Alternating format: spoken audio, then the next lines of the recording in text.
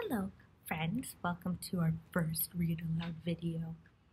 Remember when we read How to Catch a Star by Oliver Jeffers? And I said Oliver Jeffers was one of my favorite authors. Well, here's another book called Lost and Found. I'm really excited to read this one to you. Lost and Found.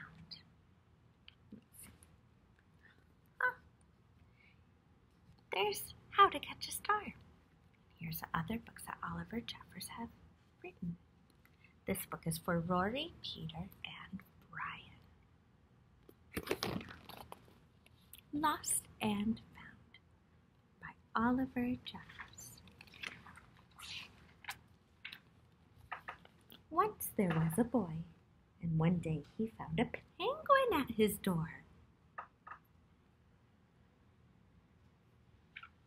There's his neighborhood. The boy didn't know where it had come from, but it began to follow him everywhere. The penguin looked sad, and the boy thought it must be lost. So the boy decided to help the penguin find its way home. Look, this says Lost and Found. And this is man. He checked in the Lost and Found office, but no one was missing a penguin. He asked some birds if they knew where the penguin had come from, but they ignored him. Some birds are like that.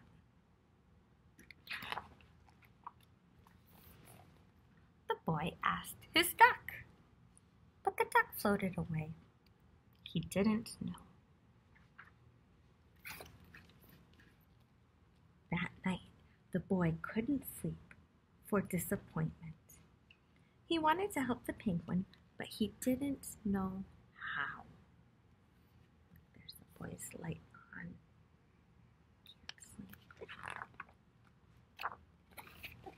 The next morning, he discovered that penguins come from the South Pole.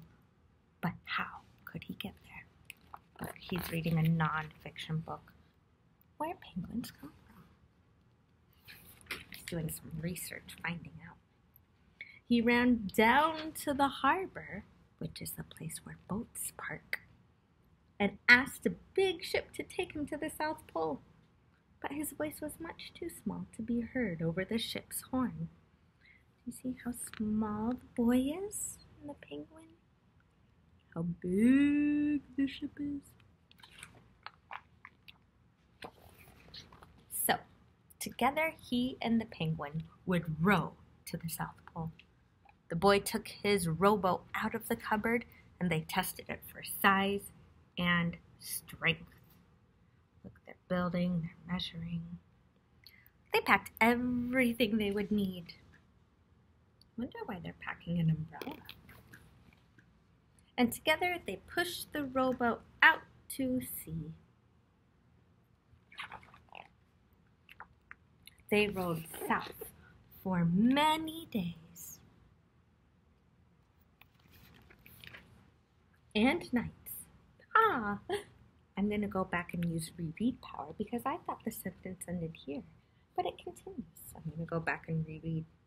They rode south for many days and nights, with the boy telling stories all the way. The penguin listened to everything the boy said. I think they're having a good time. They floated through the good weather and the bad. When the waves were as big as mountains. Oh dear. Until they came to the South Pole. The sign says, "Welcome to the South Pole." The boy was delighted, but the penguin said nothing. Suddenly it looked sad again as the boy helped it out of the boat.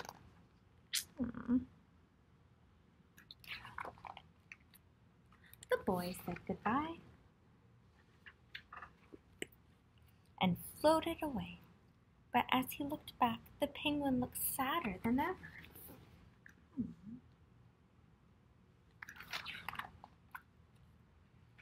It felt strange to be on his own. And the more he thought,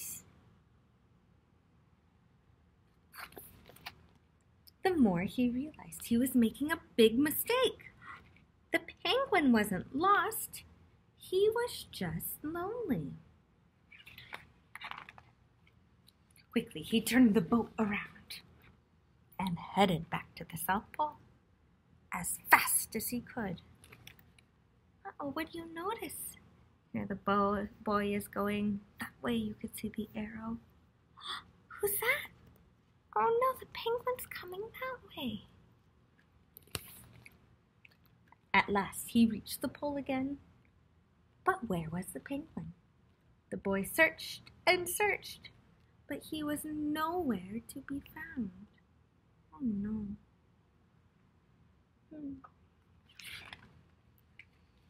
Sadly, the boy set off for home. There was no point telling stories because there was no one to listen except the wind and the waves.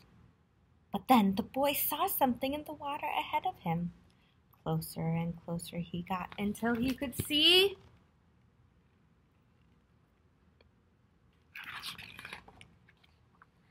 the penguin. Like what the penguin used for a boat. And so the boy and his friend went home together, talking of wonderful things along the way. And that, my friends, is the end. And look at the cover. So this was the cover, and this is the back cover. But when I open it up, look, it's one giant sea. You can see the boat in the distance. I hope you enjoyed the story, friends. Have a great day. Bye.